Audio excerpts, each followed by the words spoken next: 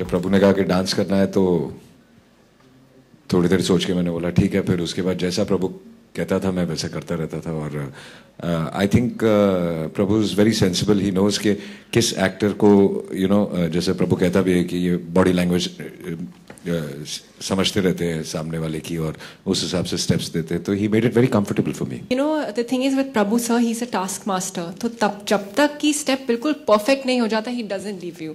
So but it was a lot of fun shooting and it was my birthday on the day we shot the song. सो जब दिन भर की मेहनत के बाद we cut the cake, it was a fantastic feeling. If you would go by the looks, I have a triple role in the film. There are 3 different looks. So don't go by the looks, see the film.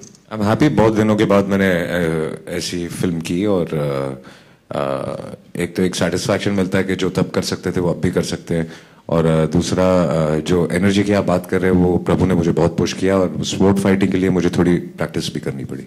When you see the film, you'll know why I chose this film. You don't often get such glamorous characters, but also like strong roles. So it's glamorous, but a very strong performance-based role. So that's why. And also, AJay sir and Prabhu sir, how can anybody say no?